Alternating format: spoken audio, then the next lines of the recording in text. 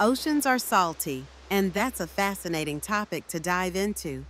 The saltiness of the ocean, or salinity, is primarily due to the weathering of rocks on land. When it rains, water seeps into the ground, breaking down minerals and carrying them into rivers. These rivers eventually flow into the ocean, bringing along dissolved salts like sodium and chloride, which are the main components of table salt. But it doesn't stop there.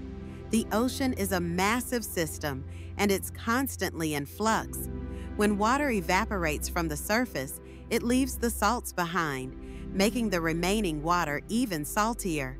This process is especially noticeable in areas with high evaporation rates, like the Mediterranean Sea or the Red Sea.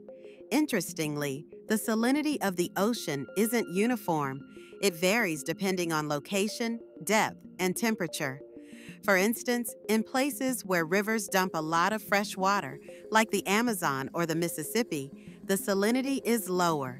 Conversely, in areas where water evaporates quickly, like the Persian Gulf, the salinity can be much higher.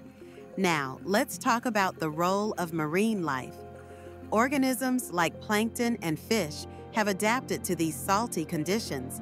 Some even rely on the salt for their biological processes. For example, certain fish can regulate their internal salt levels to survive in the ocean's saline environment. And here's a fun fact: the ocean is not just salty because of rocks and rivers. Volcanic activity on the ocean floor also contributes to salinity. When underwater volcanoes erupt, they release minerals and gases, adding to the ocean's salt content. So, why does it matter? The salinity of the ocean plays a crucial role in global climate and ocean currents. It affects density, which in turn drives the movement of water around the globe.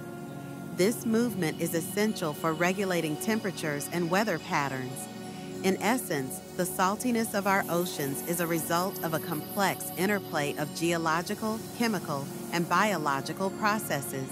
It's a reminder of how interconnected our planet is, and how even something as simple as salt can have profound effects on our environment.